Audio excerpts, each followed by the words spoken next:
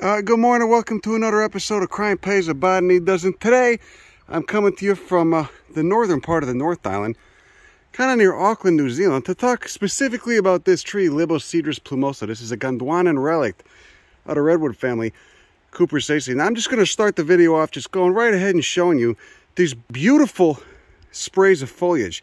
Decussate scales on either side of that central axis. Gorgeous as hell. Look at the bark. Kind of spiraling around. Looks like it'd be in the redwood family. Looks almost kind of like a cryptomeria or a sequoia. But it's pretty endangered. It's pretty rare. Only occurs in the northern part of the North Island of New Zealand. The genus Libocedrus that it's a part of is a remnant of Gondwana. So certainly these were probably growing in Antarctica 20 million years ago, 50 million years ago, at various periods before it froze over. But either way, a really cool remnant of these coniferous forests that used to occur in the southern hemisphere, you know, during the Cretaceous, tens of millions of years ago, probably up until, 10, 20 million years ago, and then it just kind of landlocked here. You don't get any Libocedrus in Australia. It's a little too dry, but it's landlocked here in New Zealand, New Caledonia. So anyway, we're going to take a walk into this forest, these cool temperate rainforests, check out some of the other plants that are growing here, some of the other rainforest trees, and we're going to get a look at some of the larger specimens of this really cool member of the redwood family, Libocedrus. So there you go. Let's go check it out. Got wonderful displays of all the conifers there. Look at that, Podocarp totara. There's the trunk down there. Massive beast. You can see it's acting as a very nice substrate for the lichen. Right there you got a very old Dacrydium cupressinum, the Remu. Subtended with an understory of Podocarp totara and Rhopalostylus sapidus. New Zealand's only native palm. Very cold tolerant palm too. You can see it right there. With that little cat of nine tails of fruits. So that's where it flowers. It flowers out of the base of those sheath leaves. Look at that. Look at that Remu. Christ. You rarely see them that large. The pendant foliage. Over here we got Dacrycarpus dacrydioides with a wonderful illustration of how it gets its seeds out there. The seed is that black thing on top of there. It's technically a cone. These are conifers. These are naked seeds. They're gymnosperms. And then that orange part is, of course, what acts as the little bait berry, the bait arrow. It's technically not a berry. That attracts the bird dispersal. So the birds go for that orange bit and then, of course, inadvertently end up swallowing that seed or spitting it out somewhere. And that's how these get around. And, of course, the juvenile foliage looks much different from the adult foliage. You can see you've got these very tightly packed needles here. They're more splayed out when they're young. You can get very large. Kahekatea is a common name, though I'm probably mispronouncing all these Maori names, so whatever. It's the joy of being an obnoxious American, I guess. Ugh! I just ate the orange bit to one of those. Not that bad, but the seed is definitely pretty resinous. Pretty piney. Touchmypodocarpium.com. That's the namesake of the whole family, Podocarpaceae. Foot to the ovary, foot to the seed.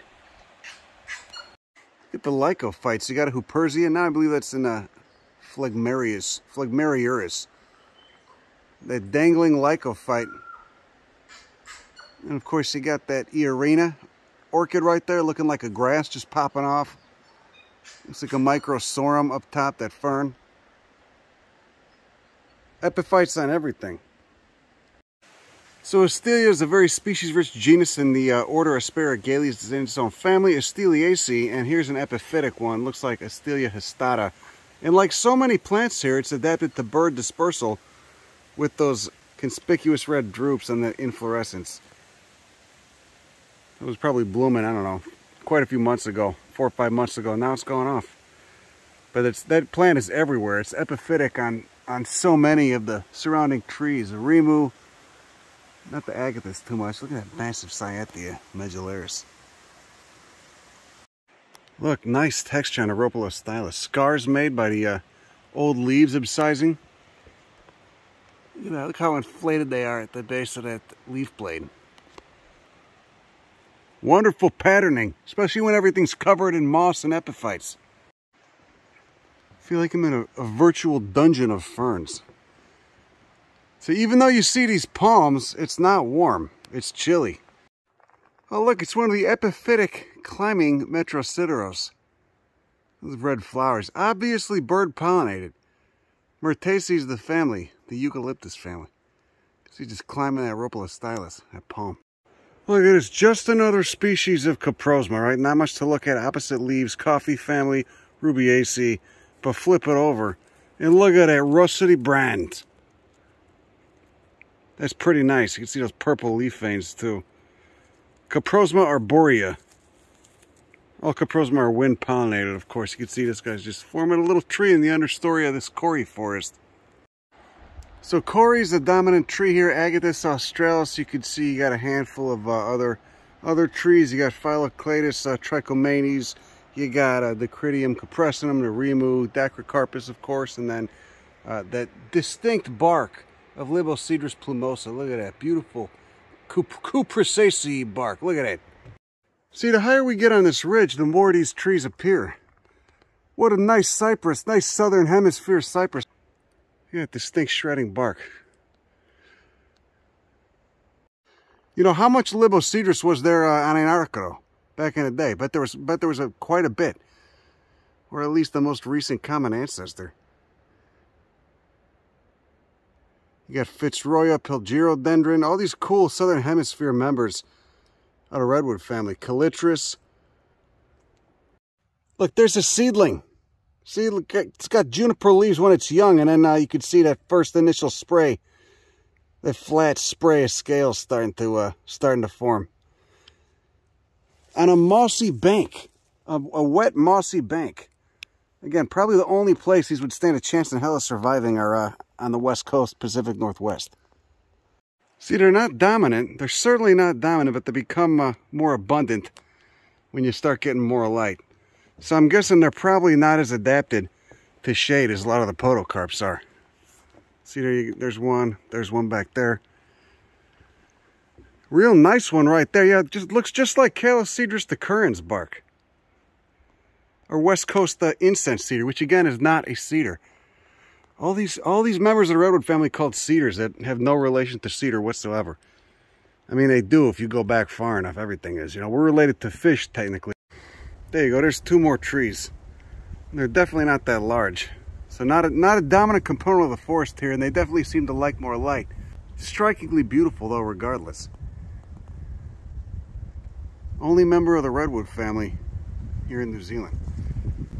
And you got Athrotaxis down there in Tasmania. When did the two last grow together? In Antarctica, maybe 20 million years ago. Nice Dracophyllum over there. You see Agathis just dominating. It's so weird. The most dominant component of these forests. It's doing better than all the podocarps. Here's an interesting one, a cool member of the nettle family, kind of looking like a begonia almost, at least in those stems. This is a member of Urticaceae.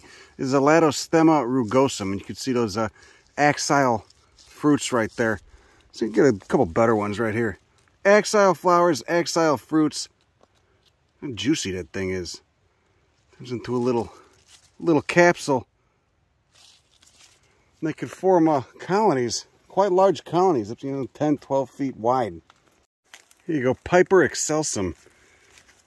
Look at that bract that subtends the that shoot right there. It's like a translucent bract. It smells like saffrole. It smells like root beer a little bit. Got the saffrole in it. Maybe you can make MDMA out of it. Doesn't get that big though. See, it tops out at, I don't know, 8 feet. Beautiful plant here in the understory though. That Dacrycarpus dacrydioides. Look how big that fucking, oh my god, you get all that astelia up there. Ah, that thing's huge. And they grow relatively slow. I mean, they're like medium pace. So this has got to be very old. Look at those roots. God, I love podocarps. Don't you love podocarps? Look at that totara. Look at it. Jesus Christ, that's huge. Gonna step over its root here. So this has got to be hundreds of years old at least. I mean, And it doesn't have that straight upright form. It's growing more like a large U, but they can certainly have more of an upright form too. Look at that. Look at everything growing up there too. So much epiphytism. No, that's because my mech's too old. Way too old. Look at how big that is. You really need to see everybody too to get an idea of scale of this fucking beast. God, podocarps are so wonderful. And it's so sad that so many people in the Northern Hemisphere will never know of them. Or if they do, they'll just think it's that Home Depot plant. The macrophylla that you buy everywhere. Right here you got the Corinocarpus laevigatus. Order is Cucurbitales, the order of cucumbers. But it's in its own family, Corinocarpaceae. And reportedly, it's quite toxic. The fruit is very toxic, you know, but it's got the alternate leaves, which is notable, not opposite alternate leaves. They're kind of glabrous and rubbery. Look at this, it appears to be sedimentary. You can see the bedding planes. It's like some nice sandstone that's been flipped up horizontally. You know, sometimes it's nice to just take a big clusterfuck of people out to the forest and go look at stuff, you know. Go look at all kinds of stuff. Go look at all kinds of different ferns, fungi, and podocarpaceae. Oh, that's Bovaria, huh? Yeah. We don't know what species though, huh? Just go into town on this. What'd you call it? A wetter? A wetter. Yeah. Wetter. W-E-T-A. Oh, W-E-T-A. Jesus Christ. I don't know what the text is on it. Savage. You know, it kind of blows my mind that were it not for a few chance tectonic events, podocarps would be extinct right now. They've basically been, you know, most of the species in the family have basically been saved in little island areas. I mean, you got quite a few, got quite a few in Australia, but Australia's been drying out, and podocarps do not like drying continents. So were it not for New Zealand, New Caledonia, a couple of the other islands in the area, a lot of this diversity would be lost. Got quite a few in South America too, but nowhere near as much diversity of podocarpaceae in South America as Australasia. We got Phyllocladus trichomanoides here, one of I think 3 species in New Zealand, maybe 4. But Michael was just telling me that the wood is extremely hard. It'll blunt your chainsaw, which you wouldn't normally think from a conifer. Now, as we get a little higher, you see the whole composition of the forest changes. It changes from podocarps over there, nice Decridium capresinum, to Kunzia, which is in a eucalyptus family, Myrtaceae. Let me see, get out of here, these tree ferns and stuff. There you go.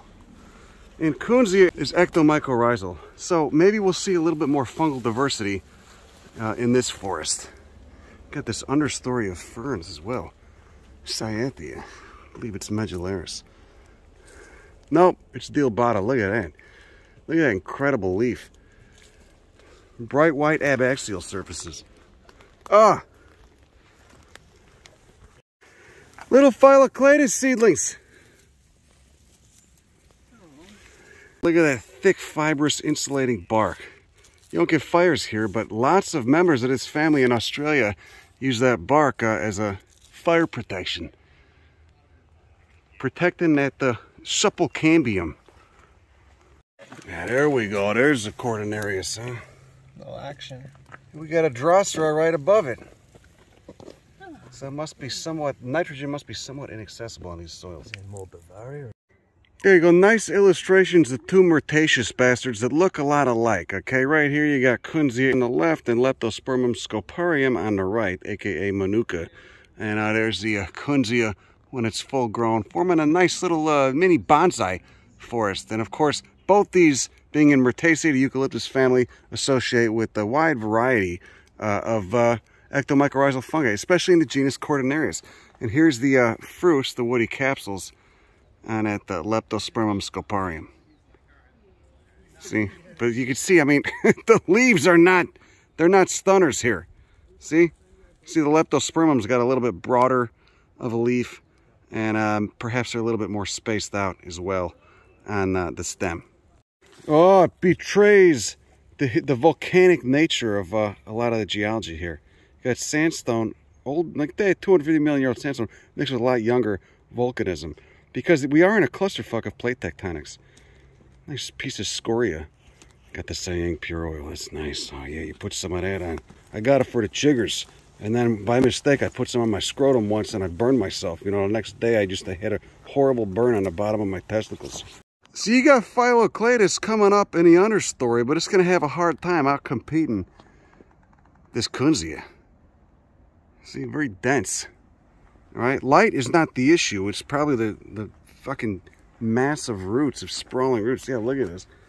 You got Phyllocladus everywhere. Oh, and the dreaded gorse. Ulex. Fabaceae, it's a P. Horrible. What kind of jackass brought... How'd this get here? What kind of jackass brought this in? Huh? From Europe. Oh, look, we got a relative of manzanita and blueberries. Leucopogon fasciculatus. From Ericaceae, the blueberry family. But, of course, it's in the Epacrid subfamily, so it's got that parallel leaf venation, and it looks nothing like what you would assume a member of Ericaceae to look like if you were in North America. And there's those nascent inflorescences. See? About to droop down those pendant flowers, bearded flowers. Nice Pomaderus, which is a buckthorn. Rhamnaces, the family there.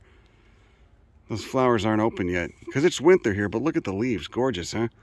Bright white abaxial surfaces, fuzzy, and a nice beige stem.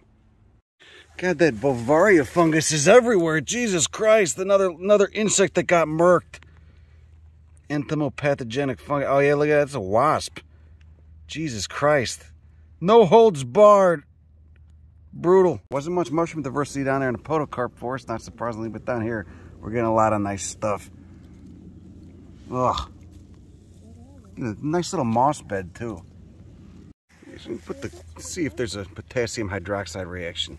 Not much on the top. Let's try and do this. No reaction. Pink spores. Pink spores. Well, pinky brown. That would match up. Pinky with purple. That was the kind of coloured spores in that Hebeloma I found. Veil still. Caio. Oh yeah. So you guys are thinking Hebeloma. Yeah, pretty sure. You said Hebeloma victorianus? Yeah, Victorians. Victorianus? Victorianus. I'm gonna call it Victorianus. Doesn't smell too bad. It's got kind of a nice smell to it. Ugh. They're called poison pies. Poison pie. Right here we got another mycorrhizal mushroom, obviously in Abolitaceae with that, you can see the underside of that cap right there with all those pores. Tylopilus is the genus here, and you get it in New Zealand, and a little bit on the Australian mainland. But again, presumably associating with this Kunzia. Yeah, we got an Amanita coming up beneath there. Notorious mycorrhizal mushroom. Got a nice sweet smell to it too. Look at that very distinct cap texture. Looking like pan dulce. God, look at that cap texture. I love the cap texture, Amanitas. Very nice to draw too. It's just a persistent layer of tissue that remains on that cap as the cap expands and then breaks up. Look at this. Meet this fantastic bastard. Cyathea dealbata. Such a common species. Grows like a frickin' weed here in New Zealand. It's everywhere. You can see we're under a light canopy of Kunzia. Over there you got a wide variety of podocarpaceae. Ancient conifer lands. You got Podocarpus totara and Decridium cupressinum, the Remu with that drooping pendant foliage over there. But this thing, this Cyathea, is everywhere. It's a tree fern that has these bright white undersides to those pinnae. See that? And look, there you got the spores right there. You got the sporangia, the sori. All right, clusters of sporangia. Look at that. What a fancy bastard. Probably just a lipid molecule, some sort of wax on the undersides of those leaves. You also got it on the fronds right here. All right, reminiscent of Farina. Okay, with Dennis Farina, too, who was probably kind of a schmuck, but I do like putting his schnoz all over the place when I talk about plant wax. There you go. Cyathea dealbata. Look, so there you got the individual sori, those little balls, and they're covered by that indusium, which is that semi-translucent cap that just seems to be splitting open and dumping all the spores out. So what does a gametophyte, you know, of because you got the whole alternation of generations thing, of a Cyathea tree fern look like? Probably not much. You probably wouldn't even notice it. But on a gametophyte, that's where the sperm and egg are going to bang.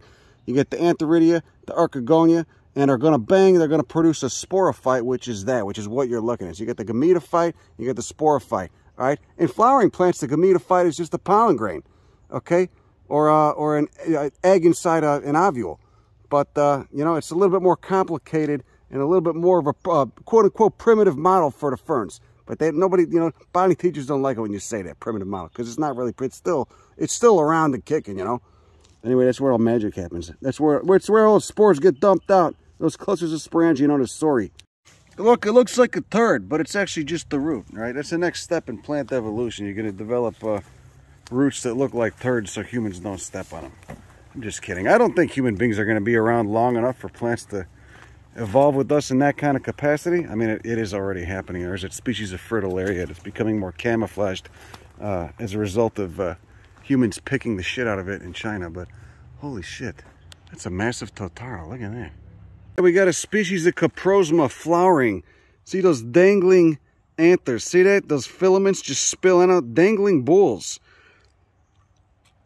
So many Coprosma, of course. I think all of them are wind pollinated. Coprosma as a genus is wind pollinated, and there's a lot of diversity in it here in the southern hemisphere, especially in Australasia.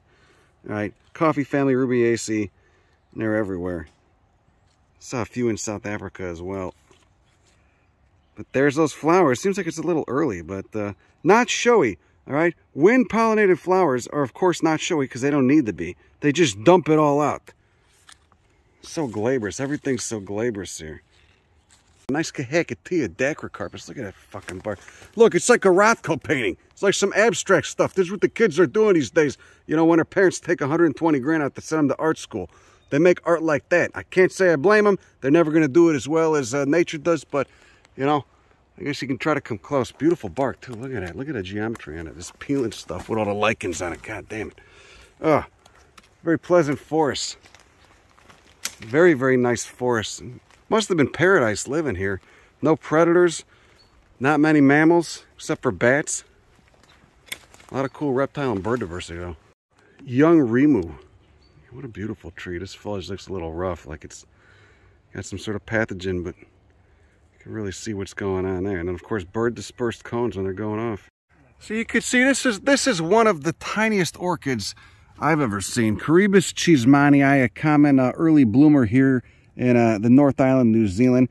You can see that what looks like a little helmet, and these are known as the helmet orchids, is actually a dorsal sepal. And then were you to tear that off, there'd be a labellum inside. You can see they've just got that one leaf, and they've got a little tuberous, little ball root down there that they come back from every year. So they're a little perennial root. But regardless, they've got a pollination ecology, which is extremely bizarre. Being here in the dark, shady understory of this Kunzia or any other forest, you'll find them in Corey Forest too. One of the primary pollinators that you're going to encounter are fungus gnats. You wouldn't normally think of fungus gnats being a pollinator, but being that it is so dark and shady and a lot of bees and butterflies are not very active, you gotta work with what you got. So a lot of orchids have evolved fungus gnat pollination. Pterostylus is another genus that does that as well. And they probably rely on some sort of either emittance of pheromones or mimicry to get fungus gnats in there and effectively pollinating it, picking up one of those two pollinia, those globules of pollen grains, and hopefully carrying them off to another flower in which they'll repeat the behavior.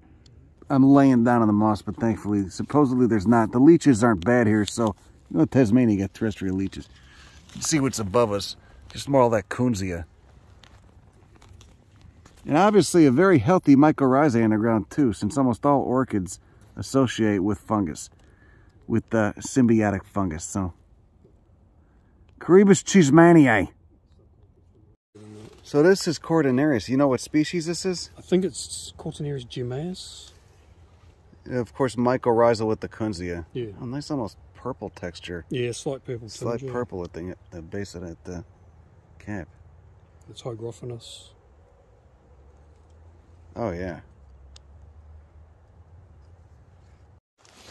You can just see this is them too, huh? Yeah. Popping up.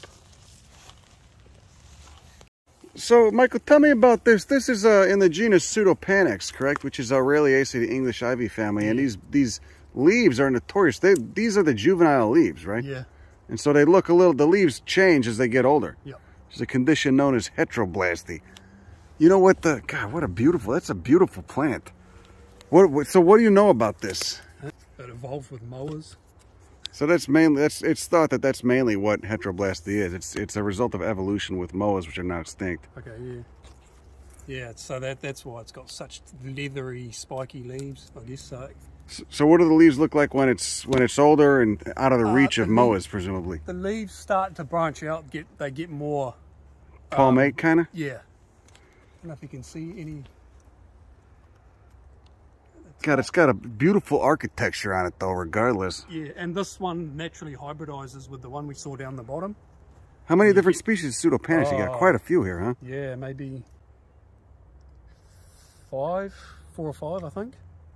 That legend is supposedly the Maori used to, you know, they'd come by as this thing was pliable and as it was growing, and kind of bend it and keep bending it, and, you know, and eventually when you got a good 4 or 5 inches of growth for a nice handle on there, cut it off, you got a nice walking stick. I can see that. Very good wood, very hard. I would take a caning with some Pseudopanax. Look at that, they got a young agathis too. They got to put a tag on it that says protected, so some jackass doesn't come by and try to saw it down or do whatever. I don't know what they do with it. And again, Heteroblasty. All right, old agathis leaves and some of those cories that are the size of giant sequoias look very different from the leaves on young trees. These are a little bit more pokey and lanceolate, whereas they're more imbricate like snake scales and shorter and broader on older trees. Magnificent fucking tree though.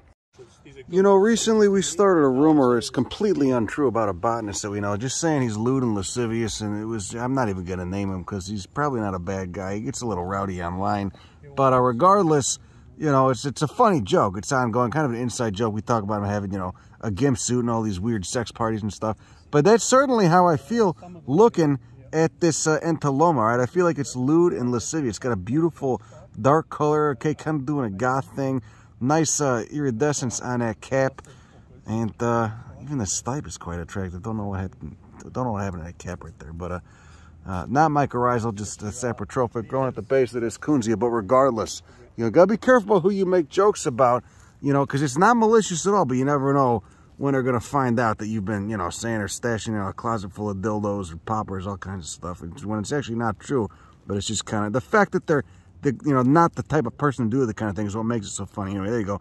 Wonderful Entoloma here growing beneath the Kunzia. There's that Ripogonum scandens, Ripogonaceae. Almost looking like a smilax, which I think it, maybe at one point it was put in Smilacaceae, but now it's in its own family. Liliales is the order. It's the monocot climbing vine. Super glabrous. Everything here is so waxy and glabrous. No hairs on any of these plants, just because of how damn cool and wet it is. Look at it. The only other species of Proteaceae endemic to New Zealand, and the only other species that grows in New Zealand, Tyronia toru. All right, the other one's Nidia. Nidia's got red flowers. This has yellow. You can see those inflorescences about to go off right there. Velvety orange. All right, otherwise you just got rather simple leaf venation and kind of sclerophilous, plasticky feeling leaves. Ah, Pseudopanax, crassifolius. That person in the house down there probably thinks I'm, you know, trying to give video of them urinating or something. Who knows, you know? Just see some loudmouth windbags standing outside your window shouting at plants. Anyway, nice illustration of Heteroblasty. What is it an adaptation towards? Now extinct Moas or something else? Who knows? Wonderful leaves regardless. You can see that serrate edge, serrate margin on those elongate leaves that are easily, Christ, they got to be, what is it, 18 inches, 20 inches long? And of course, they change once the plant reaches, I don't know, a height of 3 meters or so. Beautiful leaves. God damn it, that's wild. You can see them just almost really easy to miss. Got 2 more over there. See that? We got Agathis australis right here. We got the Cory in the young leaf form, also probably trying to make itself look unpalatable. And much different leaf shape, exhibiting more Heteroblasty as those leaves, as the tree gets older, right? Much different leaves, shorter, squatter, imbricate, denser. And then here we got Halocarpus kirkii, looking just like a damn Torreya. See that? Another heteroblastic plant. All right, Heteroblasty, of course, is a trait that's convergent among so many unrelated taxa here in New Zealand. And again, thought to be adaptations to now extinct Moas. Look at those cute little cories right there, huh? Crazy to think those things can reach, you know, what was the diameter of the big tree up north? Fuck, easily 40 feet across, 25 feet across. Lived for 2,000 years. Halocarpus kirkii, so they got leaves that look like a U when they're young, and as they get older, once they top out, they get you can see any over there, nah, not really.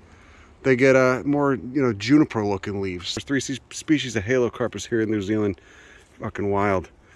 Unlike members of the redwood family, they don't have decussate foliage. They got spiral phyllotaxy. If you look at those those leaves up close and how they emerge out that stem.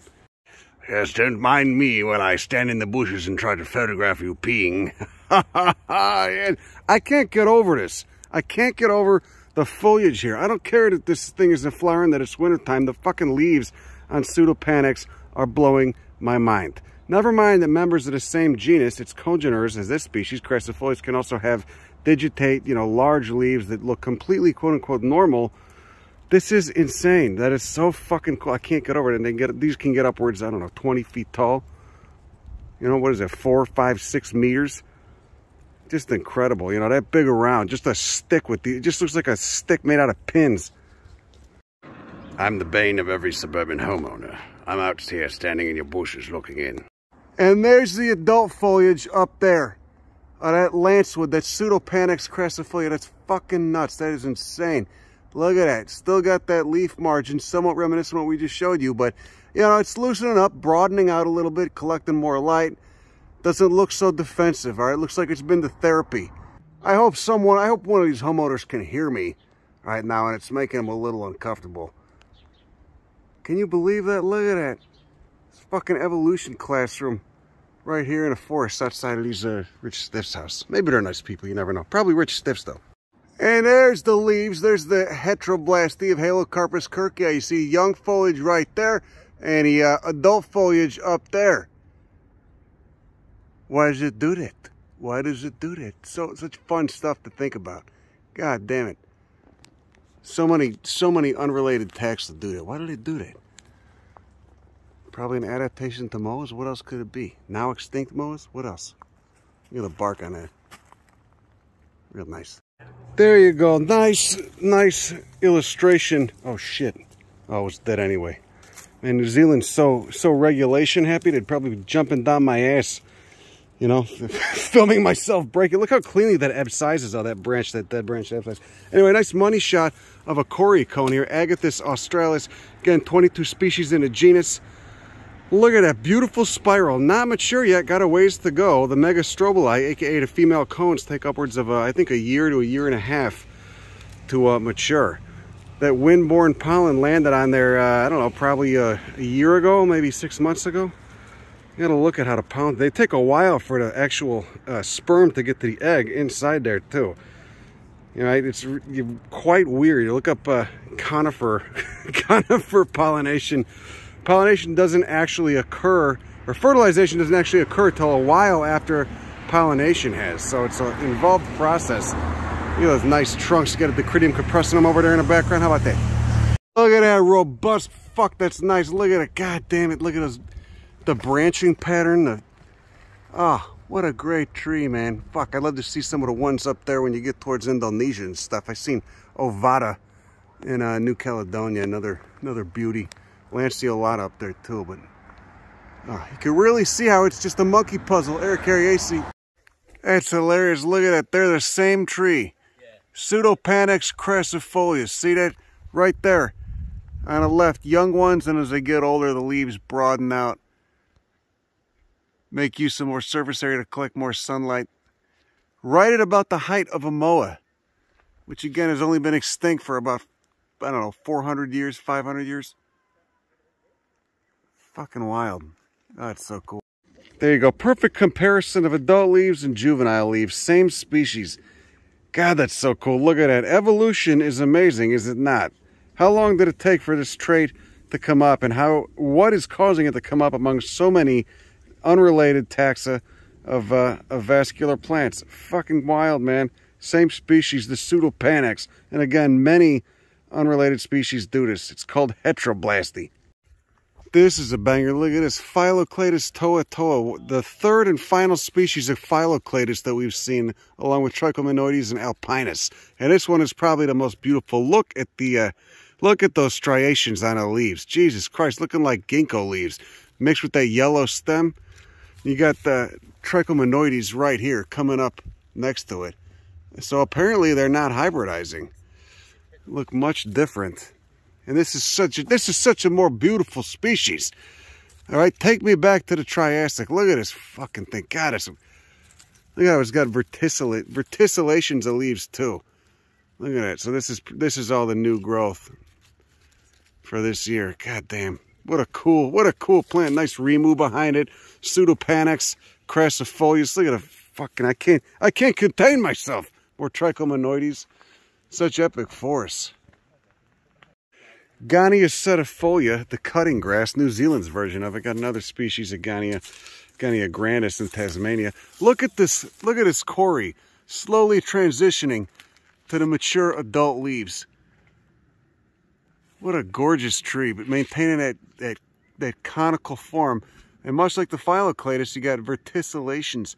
All right, a whole bunch of branches all at the same, verticillating phyllotex, a bunch of branches all at the same level. Podocarpus latus right there, looking like a totara. Actually, this might be totara. Latus is here too, though, a little bit longer of needles. Look at that, look at that. Ah, look at the Pseudopanax, man. Is that not nice to look at? Look at this, look at these stems. Used to be used as spears by the Maori. Look at that. Just a monocolous bastard, no leaves until 12 feet up that thing. That, of course, is an adult, so you've got broader leaves. It's got the adult foliage. These still have the juvenile. Incredible forests. Nice specimen of cordyline banksii, convergent evolution with the yucca. This thing, of course, can get upwards of 20 feet tall, maybe 15 feet tall, so 5 to 6 meters. Look at this mean rubus. Look at this fucking raspberry. Rubus cisoides. The bush lawyer, because it clings onto you and it doesn't let go. Anyway, even cooler, Caprosma arborea. Caprosma, of course, is one of those meh genera, coffee family rubiaceae. They're wind pollinated. But look at this one. Look at the undersides of those leaves. Look at that russety bronze. Looks like this thing is just trying not to get noticed when you look up. I can't even get the camera to focus. Let's see if I can go in there. And look at that. That's another thing you see among a lot of the plants here is these spoon-shaped leaves, long petioles. What is the adaptive benefit of that? Such fun questions to think about. Probably got something to do with Moas. I could be totally wrong, but that's what I'm leaning towards because a lot of unrelated plants have converged on this kind of leaf shape. Such a cool habit. Look at that. See, I've lit it up right now, but if it's not lit up, you look up. You can barely see it, especially if it's, you know, at night, right? Contrast that with the bright white undersides that a lot of plants have if they're, you know, trying to, from arid climates, if they're trying to prevent transpiration of moisture from their stomata. Look at that thing. Just blends in. You can barely see it. Caprosma arborea. What a fucking weird. Just showing relics of the now extinct moa. Presumably, who knows? Look at this Kunzia robusta. Look at the leaves up there. They just barely touch. It's almost psychedelic. See that? Just little rivers of atmosphere in between. All that dense canopy of leaves is all at the same level. Probably look really cool if you were on mescaline. But we certainly don't need to be on mescaline to appreciate you, do we? Helps a little bit, you know. It really does, but you certainly don't need it. Look at that. Look how fucking gorgeous it is. Could just lay on my back and look up at that all day. Nice Blechnum fraseri right here, a stalked Blechnum. Looking like a mini tree fern almost. God, that's wild. A coalescent stalked Blechnum. Blech. Show me your sporophylls. Look at this Freycinetti, another creeping monocot. It's a climber, actually. You'll see it climbing up stuff. It produces an edible fruit. See, it's climbing up. I can't even tell what that is, an old tree fern or something. It's climbing up. Pandanaceae. So it's related to Pandanus, aka the screw pines. Big yellow pineapple looking fruit when it's in fruit. So all these podocarps have to be very shade tolerant, just like redwoods. When they're young, they tolerate shade, but they can also grow up and get up into the canopy. Look at this remu. Look at this massive remu. You got remu foliage everywhere, all over the ground, mixed with the tree fern foliage. Look at it. Massive cyatheas, and then a remu that's just covered in epiphytes. What a great tree, man. What a fucking cool forest. Why would you want to plant shitty radiata pine and Leland cypress and other All the other trash they plant down here is windbreaks, Lombardy poplars. I know podocarps take a while to grow, but that's why you're not supposed to cut them down in the first place, jackass. Look at that thing. That monolithic beast. How many hundreds of years old? Jesus Christ. The Cridium cupressinum, the Remu. Pendant foliage, but when old trees, you don't see the pendants. You don't see them more than like a foot. They don't get very long. Only on the, you know, adolescent trees. When they're full grown, they stay rather short. God, that is such a fucking great beast. Look at that thing. Just covered in astillas. Got old Freycinetia climbing up there. Jesus Christ. Any Metrosideros on there too? The climbing Metrosideros that start out as vines and then turn into trees. Such great forest, man. Nothing here's gonna hurt you. The Rhopalostylus sapida right there with the tree fern. Very cold tolerant palm. New Zealand's only native palm. Pretty rare plant right here, all right, and a member of very species-rich genus Asteraceae. This is Brachyglottis kirkii. Totally glabrous, leaves feeling almost succulent. Notice those red stems, alternate leaves. And of course, a member of the sunflower family Asteraceae. Right, which it kind of does look like, but this is just, you could tell this is from a very wet environment. Big white flowers when it blooms, reflected moonlight blooming at night. Tells you something there. There's that Freycinetia. Speaking of bat pollination, you can see it climbing up that tree fern right there. There's another one. Those are definitely bat pollinated. Those, and they produce, again, those delicious edible fruits. Brachyglottis. We've seen plenty Brachyglottis. Saw a couple woolly ones up in the mountains, but to see a glabrous one down here, it's pretty cool. Look at those. Look at Arachis on the Cyathea medullaris. Looks like it's a damn foot of a giant bird or something. That's wild. They had to cut it down for trail maintenance. But here's another genus in the same order as that Cyathea. Another genus, the tree fern. Dicksonia. This is Dicksonia squarosa. Very stiff, scabbard feeling leaf. Not as flimsy, not as flexible as the Cyathea. Can't find any story on it, so I can't show you for a comparison. But Cyathea and Dicksonia, even though they're in different families, are again in the same order. Pretty closely related. Look at the red stem on that Dicksonia too. And just another tree fern doing its thing here. Of course, you also get Dicksonia antarctica down there in Tasmania, which is a huge tree fern. It's quite big around and keeps the skirt of leaves on it. That really nice illustration of the divaricating habit. See that? Why the fuck would a plant do that? Why would so many dozens of unrelated lineages of plants do that unless there was something selecting for it over millions of years? That makes absolutely no sense. This is Carokia cotoneaster. It is in, fuck, I forget the name. I think it's Argophylaceae. It's one of the Asterales. But either way, you can see the way birds eat an herbivorous bird. That would be a fucking nightmare. It would take you forever to get all the leaves on this. You'd be picking around the branches, created a cage, basically, to keep, you know, the bird's head out from the center of the plant. You got leaves all the way up in there. God, it's so weird. And it makes sense when you start to think about it.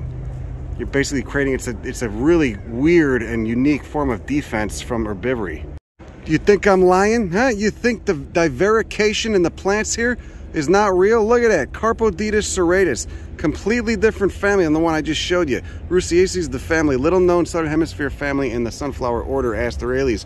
But it's doing the same divaricating thing. And like another plant, it's also got another unrelated plant, Caprosma arboreum, and a few others. It's got these russety undersides to the leaves, which can be very hard to see when you're beneath one in a dark forest. And this is an understory plant. So if you're, you know, birds, herbivorous birds, are foraging by vision, all right? They're not smelling stuff like mammals are.